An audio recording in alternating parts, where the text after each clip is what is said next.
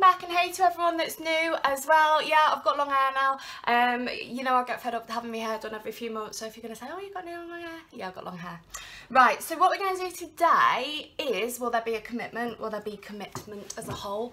So as always, we're going to work on the strongest mutual energy between you all. We're going to do deck number 1 and deck number 2. So have a think about you, have a think about your person. We're going to get where the energy from that, number 1 and number 2, pick a deck. 3, 2, 1, ding. Okay, so how it works, deck times are in description. How it works is it works on the strongest mutual energy between you all. So what that means is I go into all your energy, I go into all your people's energy, and I pull out the strongest mutual energy between you all. So if anything doesn't resonate, just remember it for a later date. Because it is the strongest energy between you all. It's not where it doesn't work on circumstances, it works on energy. Okay. Right, think about your person. Can we get into their person's collective energy, please? Thoughts, feelings, energy, emotions, and thought processes. I've got Taylor Swift, Red. Loving Him Was Red. That was the worst singing in the world. Loving Him Was Red, Taylor Swift. Coming through my right ear. Someone asked who it is that I communicate with. I know it's my guides. So in my left ear, it is my my really close guides. My main guide is always in my left ear, and then speaking through my right ear is like the higher dimensional guides. So I always know who I'm communicating with at all times. I wouldn't do it if I didn't know who I was talking to. So just because someone was asking out of curiosity, you obviously don't want to go messing around with stuff you don't understand. Just as a heads up. Okay, can you tell me, will there be commitment from their people? What's the energy on that? I haven't used these decks in ages. Deck number 1, is there going to be any kind of commitment?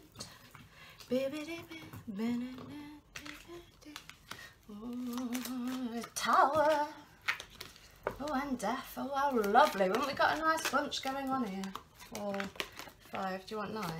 Yeah. 6, 7.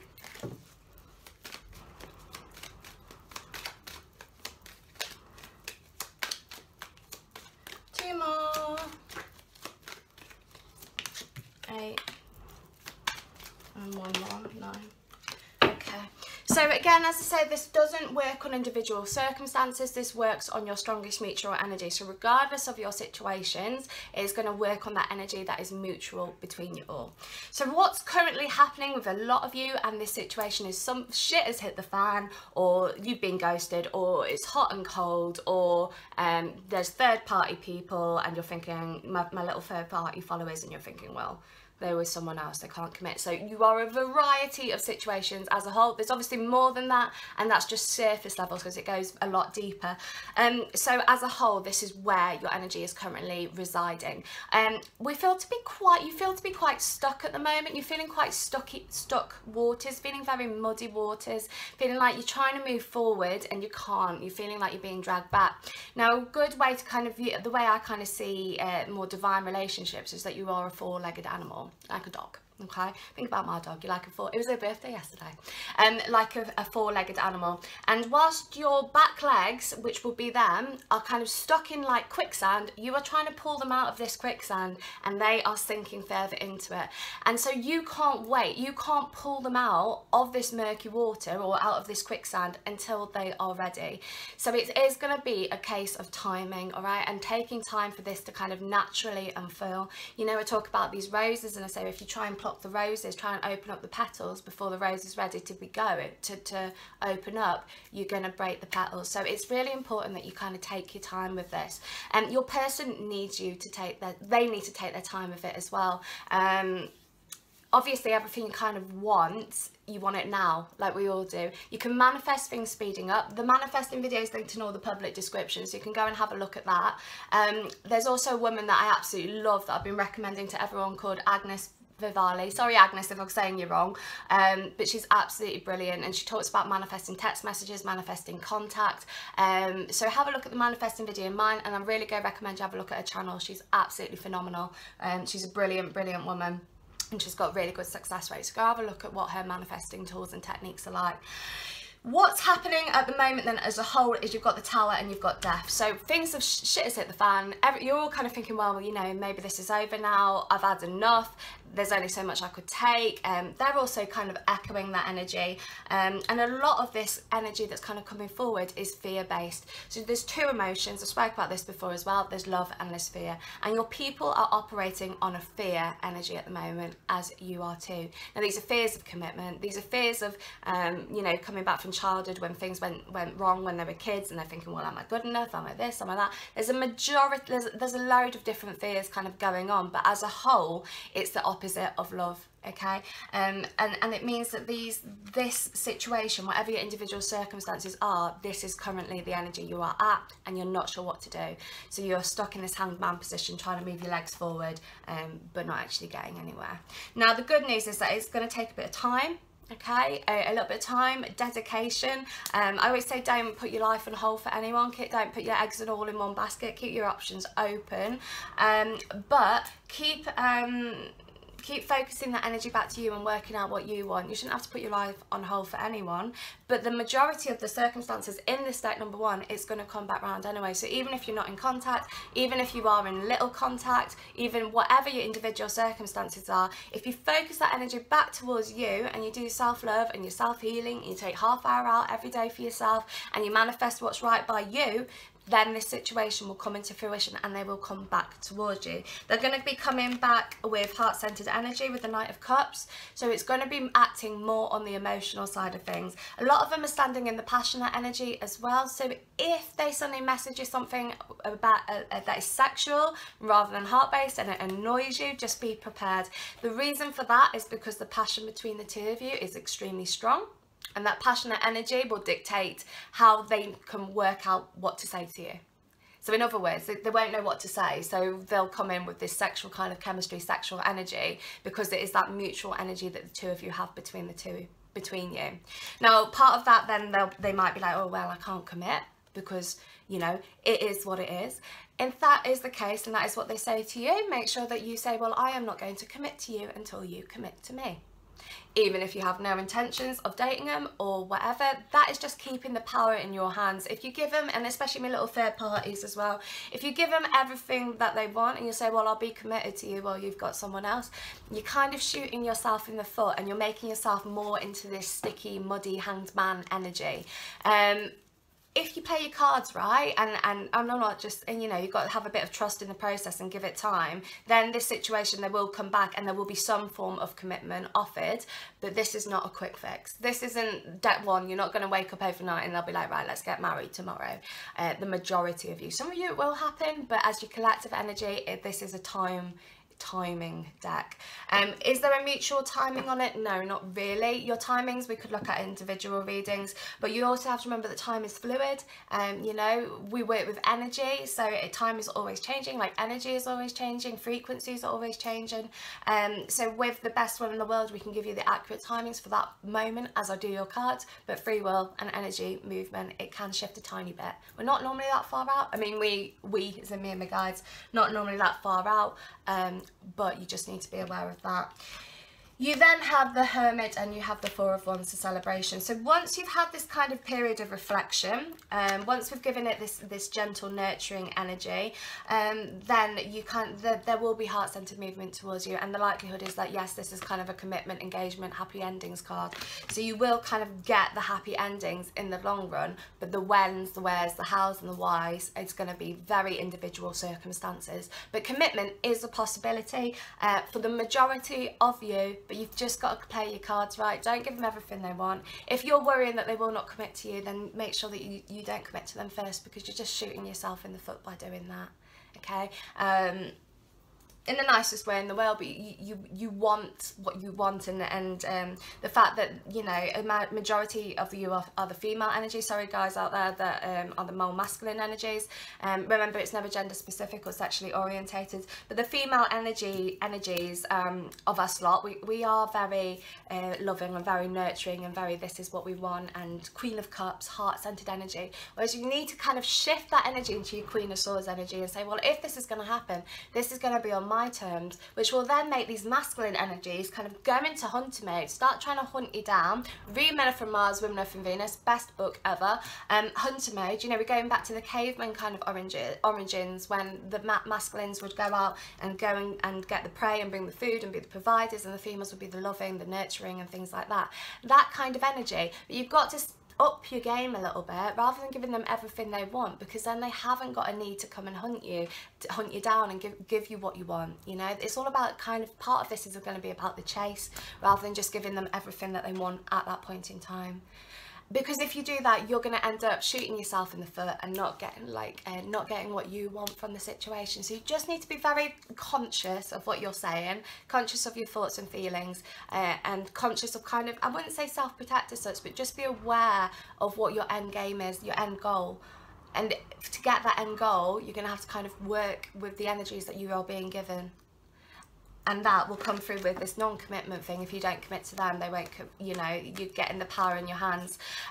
This situations, if you guys are not in contact, it will come back round. Some of you, that is a couple of weeks away. Some of you, that is a couple of months away. Whereas the commitment timing, that is very, very variant on an energetic level, sorry, Spirit said, and a communication level. The song Taylor Swift read at the start that I got for you, if you are worrying that your person is getting over you, please don't, because that song is about, even, it's a beautiful song, it goes through all the colours, which is very spiritual anyway, but it's saying all about, if you go through all these certain colours with the emotions that kind of come from it, but the love between the two of you is this colour red. It's the passion, it's the heart-centered energy, it's strong, and love will prevail. But you've got to stay on top of your game for this to happen. If you want that level of commitment, you've got to be in your power. Okay. Sorry guys, not that you are going to know this, because I'm going to merge it all into one video, but my phone just rang. For some reason it rang, and I have it on do not disturb, but it rang, so it cut out the video just as that one time is finishing. So this is deck number 2. I have no idea what time we're on, but I will put it in the description for your timing.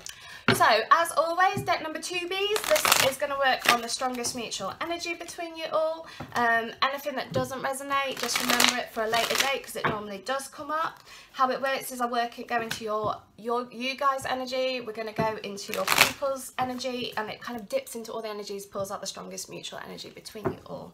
So think about your person. Can we get into their energy, please? Their people's energy.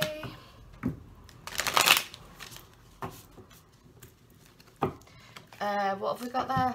We just got Backstreet Boys showing the meaning of being lonely, but also Backstreet Sparks. We've kind of got a dual DJ thing going on here, like a mixtape of 2 different songs. So you guys are kind of in a split energy at the moment of being in your kick-ass power, like I'm back.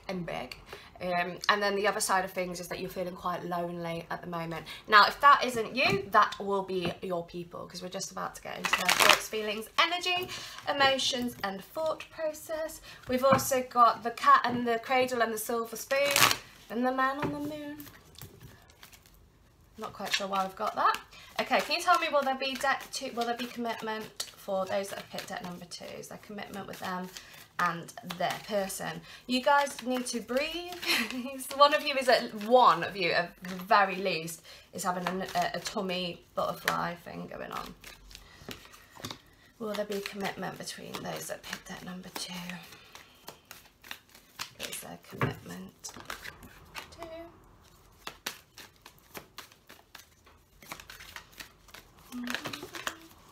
Three. Do you want those ones as well? Okay. 4, 5. How many did we have? 9, 6, 7, 8, 9. We need 4 more. Can I have 2 more? Spirit are talking to me about numbers. I was saying in the first video, someone asked me who I communicate with the other day. It's all me guides. Me left ear is my main guide, and me right ears are the higher dimensional guides. but they are talking, the higher dimensional guides at this point in time are talking about working out the numerology sequences. Now I know a lot of you are into astrology, but Spirit is saying that there's a link with this astrological side of things and the numerology between your cycles and your birth dates and your number chart. So if you have, go and have a look, guys. If you haven't had a look at numerology, might be worth trying to add up your numbers, your birth numbers, you and your person's birth numbers, see what the mutual energy is on that. So if you've got any echoing energies on that, just have a look at numerology. It's not, I've got a understanding of it, more of an understanding of numerology, astrology based on tarot, but they're talking about your astrological charts. A lot of you have compared them. They're talking about having a look at your numerological charts as well, because there's quite a few hidden things going on that you guys haven't quite explored at the moment. Rather than delving yourself into the twin flame and karmic energy cycles and what's happening there, it's worth having a look at the more, I wouldn't say factual, but the more metaphysical kind of side of things, you know, with regard to numerological sequences. You know, each year we start a new numerological number for our life patterns and where we are going and things like that. People seem to think it happens at New Year. Some numerology people believe that, but I work with the kind of birthday side of things. So each year coming up to your birthday, you are going to be starting a new cycle with the new year, and as is your person, you go into a new numerology number. So it's going to be worth having a look at that. Some of you have also, we're off on one at the moment, sorry guys, Spirit. I will do your cards in a minute. Some of you, cards in a minute. Some of you are also starting to have a look at your soul origins. So they're saying, Spirit is saying, if you are trying to work out the ins and outs of this relationship, rather than looking at the surface level, look deeper into what's actually happening. So soul origins, numerology, astrology for those of you that are astrology based. I don't like zodiacs, I like astrology, but they're saying look deeper into what's actually going on. This could also be past life regression. If you need a past life reading, drop me a message. We do past life, me and me guys do past life readings with you, going back in time, seeing what's kind of happened along the way, and give you homework on how to clear it. It's the teacher in me. You know, if you struggle with homework, we could clear it for you, but they're saying it's best that you do the homework yourself.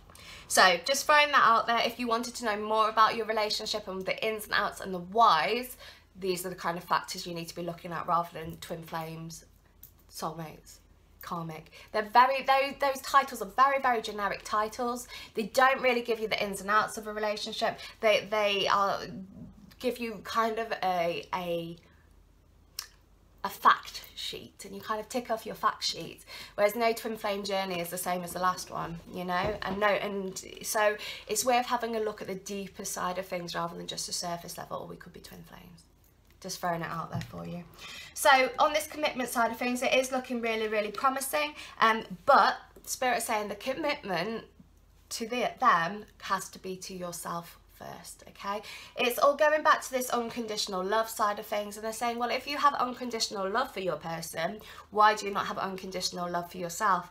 And this is where they're talking about, to get commitment from your person, you have got to get commitment from yourself. Okay, that's important, and that is the basis of all these cards kind of coming forward. If you put in the work to yourself, you commit to yourself, and you trust in the process, trust in yourself, then you can get the commitment from your people. But you have to do it within yourself first, which is why they're saying look at the deeper meanings of what is going on.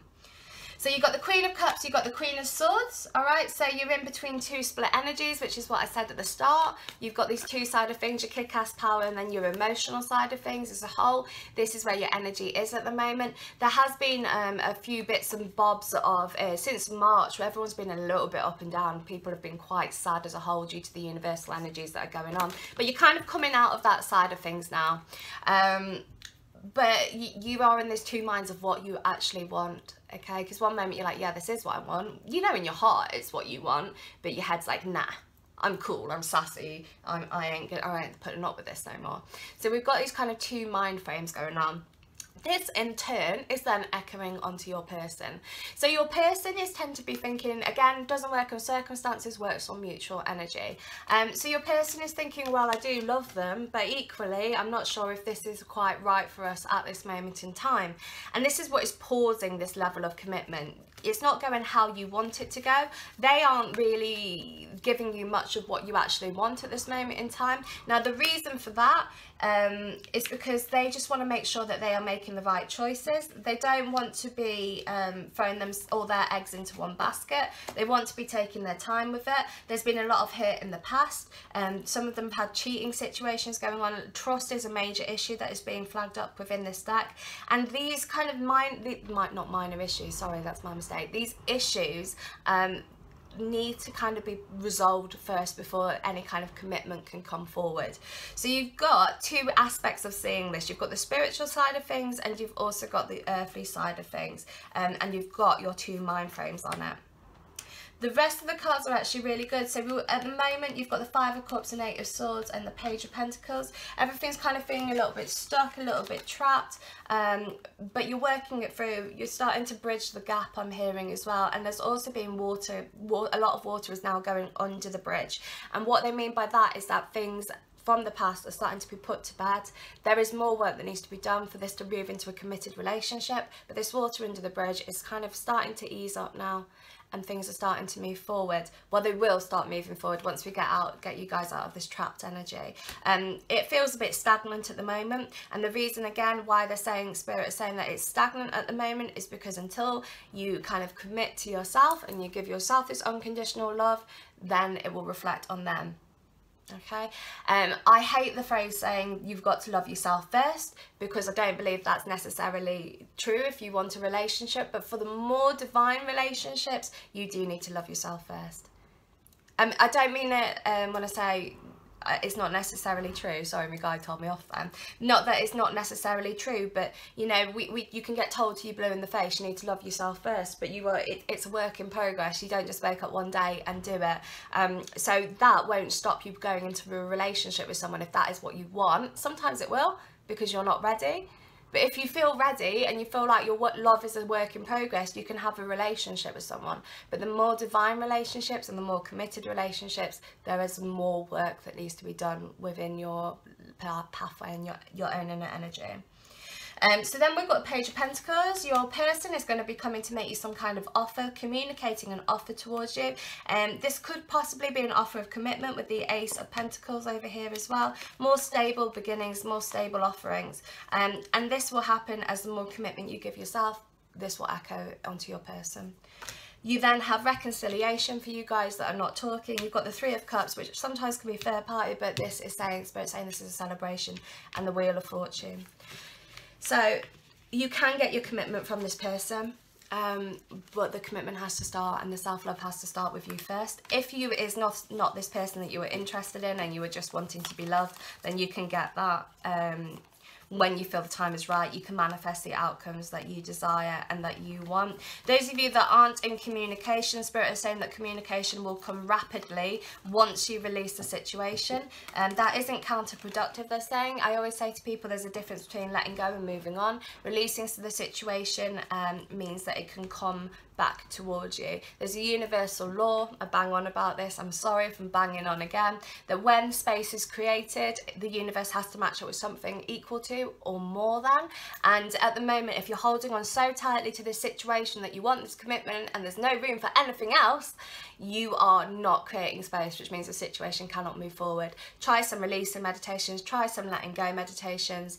If you're after contact, I said in depth number 1, have a look at my the beautiful Agnes Vivali on YouTube. She does contact meditations for manifestations and stuff like that. She's top, she's brill. So go and have a look at her. I really recommend her. So yeah, so that's the kind of energy. You can get it. Again, it's a work in progress. If it isn't this person that you want to be with, and you want to see what else is available, then you can go and branch down that line, and that would happen quicker than this kind of commitment coming through here. Some of you are already further down this journey than the rest of you, and your commitment could happen within a month or two. if you keep progressing at the level you are, you will know who you are. If that resonates in your stomach, you will know who I'm talking about. If that does not resonate, then that is because yours is going to take a bit longer, unfortunately.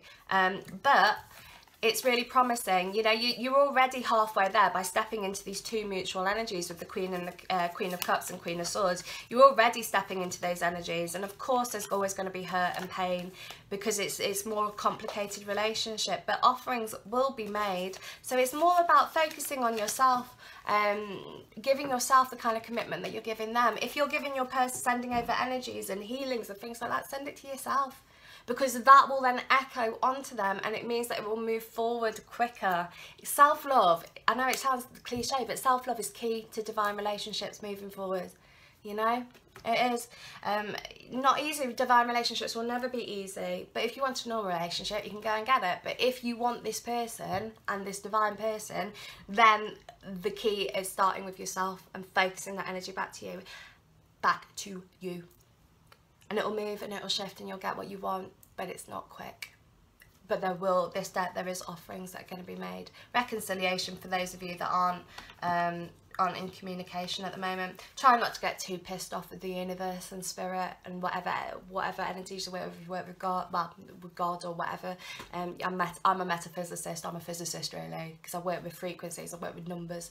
But those of you that are religious, you know, don't get annoyed at the system. Though the powers that be, don't get annoyed at them. You know, they are trying to help you. They're trying to guide you, and you can scream and you can shout and you can flare your hair around, whip your hair back and forth, but it's still going to take time. It's a case of divine timing for a lot of this energy. Keep focusing that energy back towards you. You know, enough of giving it to them. Take it to yourself, and that is showing that level of commitment then for yourself, which then will then mean that they can then commit to you, if that makes sense. And that's step number 2.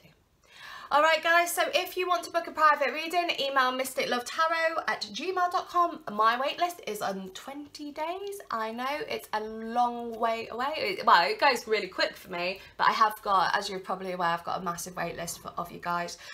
So I will do them as quickly as I can. But if you want all the details and prices, etc., just drop me an email, mysticlovetarot@gmail.com. You can find me on Instagram. That's just mysticlovetarot. I am a bit useless at responding to my Instagram messages, so sorry guys that message me on there and it takes me a while to respond. Email is the best way to get me, and that's it. So I'll speak to you all soon. Lots of love. God bless. Bye.